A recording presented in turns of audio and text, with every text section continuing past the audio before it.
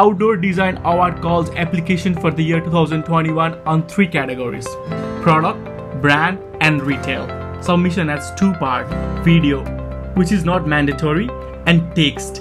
Text has 2 parts: summary of 100 characters and description of 650 characters.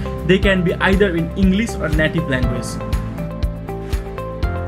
The winner of Outdoor Design Award will receive the following benefits: digital certification, logo license, online exhibition, and designer interview. Submission has 2 windows: early submission October 5 to November 16, 2020, and standard submission November 17, 2020 to January 29, 2021. Interested candidates can apply from the link in the description box. For more information, visit www.oyaup.com.